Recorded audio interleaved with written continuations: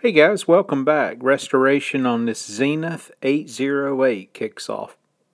Here are a couple photos that I shared before. One thing that's noteworthy, you can see the speaker wire's been spliced. That is, the wires going to the field coil and the output transformer. No biggie for now. What I want to do is go ahead and prepare this chassis and get it out of the cabinet. You can see here that someone used painter's tape and they identified the lines there going back up to the field coil and the output transformer. Here I am just tagging that information with some numbers, numeric numbers, where I can have a good reference to get everything back the way it was. Next, I remove the knobs from the control stems, followed by the 4 bolts that actually holds the chassis to the cabinet, followed by the dial pointer, and then you can see as well as the dial plate. You know, after a look at the chassis, I really want to do this one right. There is some rust, not very bad, so I will do some spot removal, but that tuning condenser is going to have to come out, and probably the power transformer as well. So here's a quick look underneath the chassis. You can see how clean this thing is. It's in great condition. Just a few more angle shots here and some close-ups of some of the components. I would like to know, somebody's restored some Zeniths from around this same period of time. If you think the components here are original for the period, you will notice the electrolytics are still on top, have not been bypassed underneath, so maybe that's a sign that the majority of these capacitors are the original for the period. Any thoughts on that, please let me know. Okay, let's take another quick look here at the top of the chassis. I'm going to get these tubes removed here so I can go ahead and get that tuning condenser out as well as the power transformer. So again, you can see all the rust there on the old goat tube shields, which I'll have to take care of. A lot of rust on that tuning condenser. The power transformer, one side of it's definitely rusted up. And then taking a look at the chassis itself, I can see a few spots there that's got some rust. Here you can see the old grommets that hold the tuning condenser in bad shape. We'll have to get those swapped out as well. One thing that I really appreciate about this radio, if you take a close look, you'll notice a lot of the part numbers are still visible on the antenna coils as well as the IF transformers and the capacitors here. Really totally amazing, and I actually found the part number there on the transformer as well when I was doing the de-rusting. So I'll do my best to preserve that. I probably won't use any chrome polish or anything. I'll just do some light cleaning on those particular items so we can preserve, that part of history. On the back of the radio you can see the old nameplate here with the serial number, the old power cord that I'll have to replace. One thing that's really cool, AM station engineer, if you're watching, give me some information here about this Underwriters Laboratories re-examination. I'd like to know more about that. Does that mean this radio went back through the Zenith labs at some point in time and it met those UL conditions later in life? Here I am just doing a quick check on the transformer, which I'll definitely double check it when I get it out of the chassis as well. But it checked good. Went through all the windings and everything looks normal. The old tuning condensers seen better days, so again, aside from the rust, those grommets that hold it in place are in really bad shape. Here's like a little picture-in-picture that I did of some video here just to show how much movement there is in the tuning condenser thing. You can see how much it moves around. It's just really crazy. So all the hardware is tight. Again, it's just the grommets or the spacers. They are just completely wore out. So I'll stick some new ones in there, rig something up here to give that some better support. Aside from the electrical challenges on these radios, I love the mechanical aspects of the radio.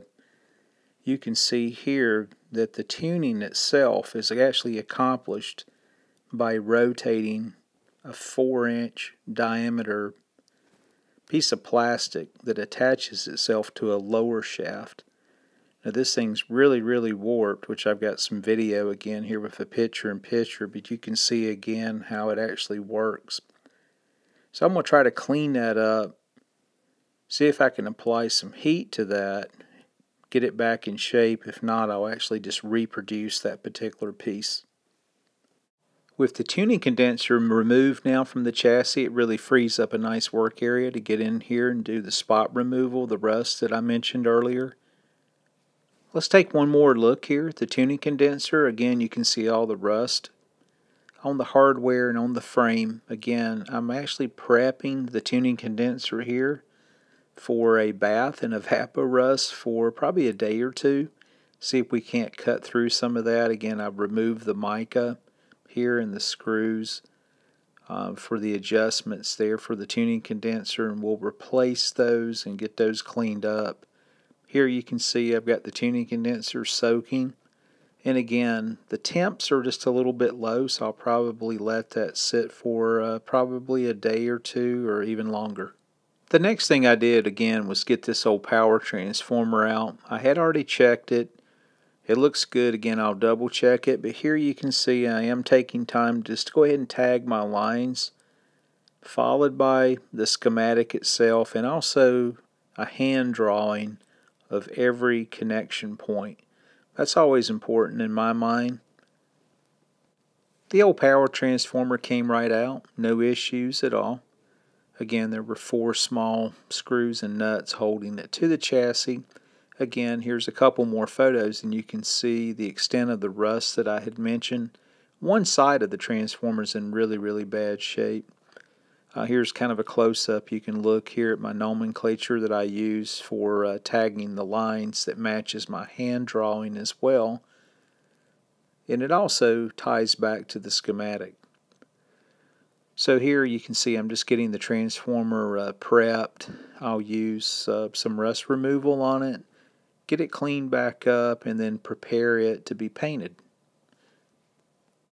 Again, after completing the rust removal, you can see me applying a coat of paint. I actually applied, I think it was 2 coats of paint, and I may go back tomorrow and hit it one more time. Need to flip it over and actually hit the base itself as well before I throw it back into the chassis. Earlier I had mentioned that the 2 electrolytic cans are still on the chassis, which I find very cool. So here what I'm doing is actually just prepping the 2 electrolytics, and one being a dual for removal from the chassis so I can restuff them. I cut all the wires right at the solder points, which I'll redo, and I got everything labeled, tagged. I've got hand drawings as well as I matched everything up to the schematic just to make sure no earlier repairs had been done that were improper. Everything matched to the T. Here you can see the chassis again. Now I've got a really nice area to get in here and cut through some of this grime using some antibacterial wipes followed by some rust removal. A few more photos here that better shows the chassis itself now, and you can see the rust that I talked about. Again, more just spots of rust. Some of them are kind of heavy in a couple locations. I'll treat those and then again use antibacterial wipes starting out, get this chassis cleaned up, and then apply the rust removal. I won't bore you with that process, but here are just a few photos after the fact, and you can see I've got about 90% of the chassis de-rusted and cleaned up. Looks a heck of a lot better, and I'll probably, I'm not going to paint the chassis, I'll just leave the rust inhibitor on this particular chassis. And like I stated in the other video, if I'm doing videos in a couple years or so, I'll produce another video. We'll see how well it holds up over time. So that's all I have for now. I'll go ahead and continue the rest of the rust removal and get the grime and dirt and crud off the chassis itself. Get that power transformer remounted after it sets up and dries. Get the tuning condenser remounted as well with the new grommets. Then we'll take a look at everything, and then we'll start right on the electrolytic capacitors, get those restuffed, and then start with the remaining part of the electrical restoration.